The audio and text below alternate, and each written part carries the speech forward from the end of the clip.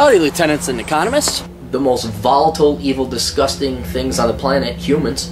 If you have a video request, you can always go to assholeconsulting.com. Yeah, I am gonna charge you, kids. And that is the importance of not fucking up. You are such an asshole!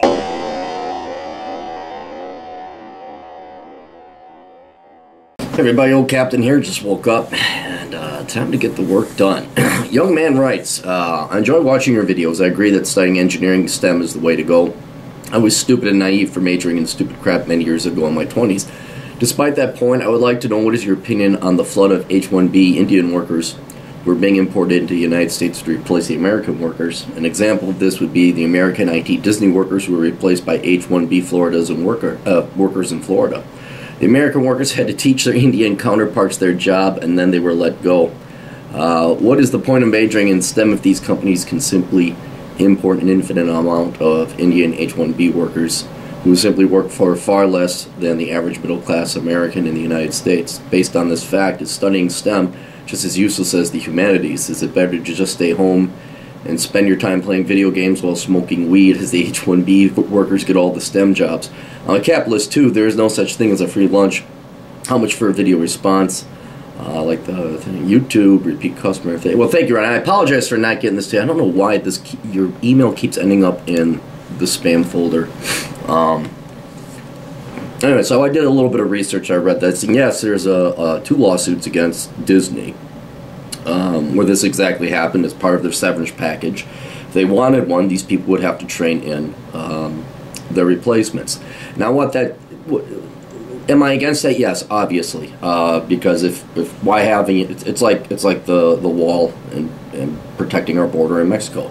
If we're not going to treat Americans number one in America, then why have a country? Right? Each country, you have your people, and you're treated the best in that country. In theory, that's why you have that country. You know, the Mexicans are best treated in Mexico.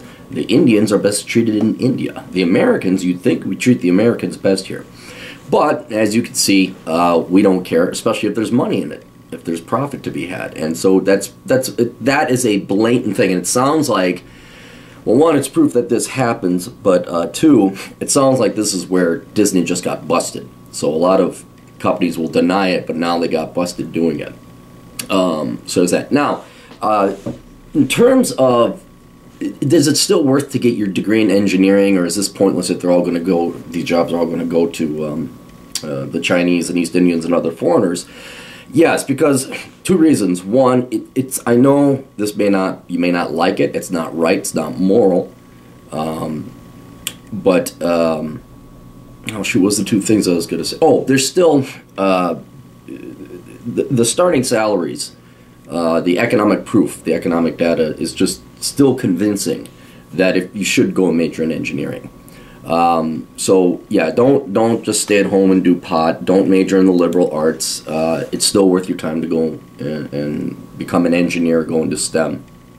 Of course, things changed as petroleum engineering, as you know, is that with the bursting of the Bakken bubble there. But the other thing is, I did some research, and right now it depends on what statistics you want to use. There's about 4 million engineers in the United States. And the U.S. only grants 80,000 H1B visas to foreigners. You know, they want to increase that, but if you look at the size of the labor market, the STEM field, and that's just engineers. There was engineers and science workers, I think, something like that. 80,000 out of 4 million. It's not. They're not going to replace us. Now, they could down the road, but you'd have to have 4 million visas, not the mere 80,000. So, whereas I'm definitely against what Disney did, and that's just blatantly wrong.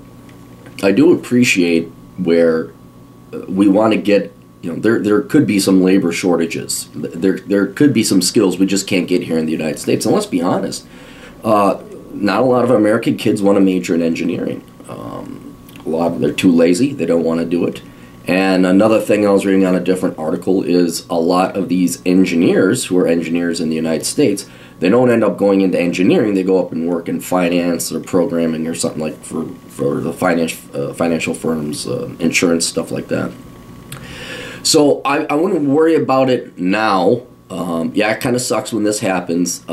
If you are ever asked to replace or train in your replacement, fuck no. You don't do. Say, fire me, I'm suing your motherfucking ass. That's, I don't know exactly what you could sue him for. But yeah, I mean, at least have some respect. And that's about it. Yeah, so don't, I know it gets underneath, a burr in your saddle when you see a story like Disney here. But that does not mean it's not worth going into STEM or engineering for your studies. And it doesn't mean that foreigners are going to be taking over all 4 million engineering jobs here in the U.S. or putting all 4 million engineers out of work. So just keep an eye on it. Don't hate Punjab or Apu when they come over here. They're nice people. One of my best friends actually came from India. That's how I met him. But yeah, it's not quite the threat it is now. But yeah, if you see shit like that, absolutely report it. Go to the Department of Labor. Absolutely. So, best of luck. Toodles.